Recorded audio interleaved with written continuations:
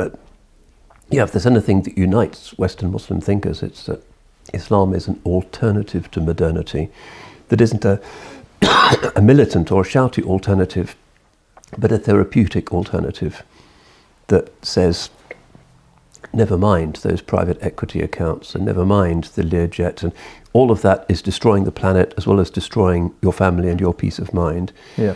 Go back to nature, which is a major theme of the Quran, which is generally not there in the other major scriptures. Engage with virgin nature, engage with family, children. There's so much about conception, embryology, childbirth, family life, respect for parents in the Quran. This is a fundamental source of human happiness and well-being.